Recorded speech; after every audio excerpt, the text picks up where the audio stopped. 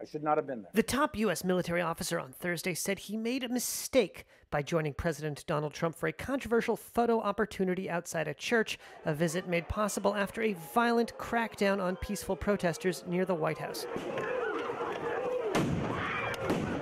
General Mark Milley, the chairman of the Joint Chiefs of Staff, made the apology in a pre-recorded address at the National Defense University.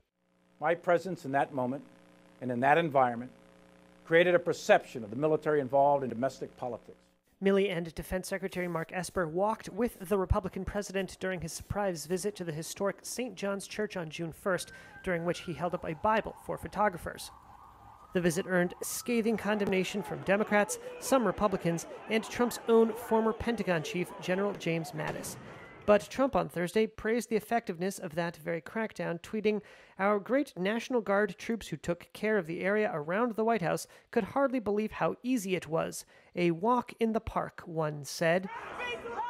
He also thanked both D.C. police and his own Secret Service, which he chose to abbreviate as SS, writing "great job." The SS commonly refers to the Schutzstaffel, the arm of Hitler's Nazi party that carried out the mass murder of European Jews and other minorities. Reuters reported last week that Milley, Defense Secretary Esper, and Attorney General William Barr opposed Trump's desire to deploy 10,000 troops in D.C. to confront the protests.